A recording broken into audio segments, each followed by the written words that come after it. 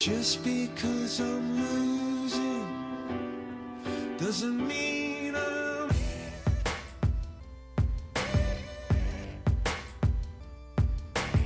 Yo, what's up, 562 City Life? It's the man, back at it again.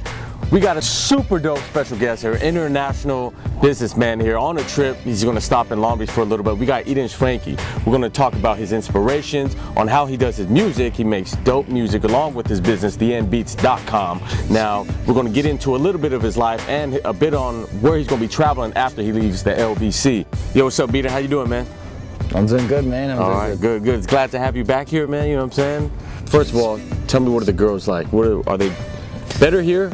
Better back home? Like you said, you don't bring sand to the beach, and it's similar. But I mean, girls are the same. You know, everywhere you go, they can have real attitudes and just be a real headache, calling you over and over and over again. Yeah, man, I know exactly. Especially when. So you said you have itchy feet. What the hell does that mean? Is that some kangaroo talk? Are there black people in Australia? Is it true you can play an F major chord with 3 of your toes? Tell me about the time you saved a baby from a bear. Is it true that Tony Hawk gets lessons from you? Tell everybody about the unique way you get ideas for your beats when you're cruising around the city. Well, I was out in this park yesterday having in-and-outs, and I saw this baby. It was just crying, like the tears were trickling down its face. And I thought to myself, you know what? That's money right there. That's a club banger. Went home, made a club banger. You'll probably be hearing it spun by the DJs in a few weeks. So you saw a damn baby crying, and that was a club banger. See, a lot of people don't understand. Yeah, I don't. But that's genius right there. You know what I mean? Like, I'll trip over a banana peel, fall on my backside, look up, and I'll be like, damn, I got a song for Nas. So falling inspires you to make music, especially when you're falling during your skating sessions. Some of my greatest inspiration has come from me falling.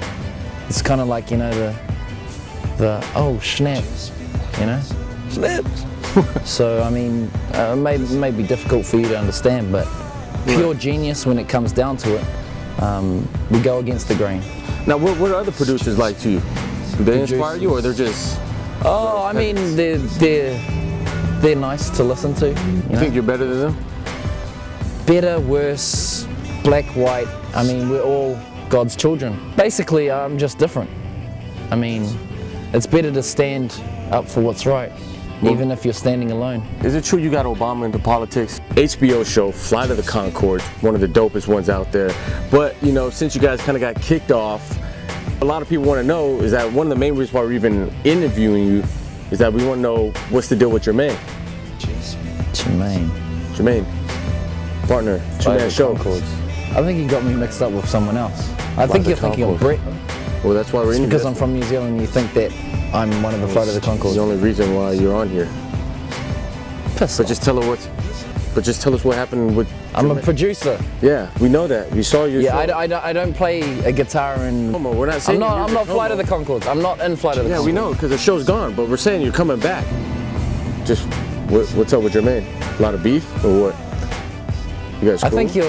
I think you got me there's a misunderstanding. I think you got me mixed up with someone else. And trust me, this no. This the reason. So anyway, thenbeats.com. Check it out if you get a chance. No affiliation with Flight of the Conchords. This guy. You heard it here first.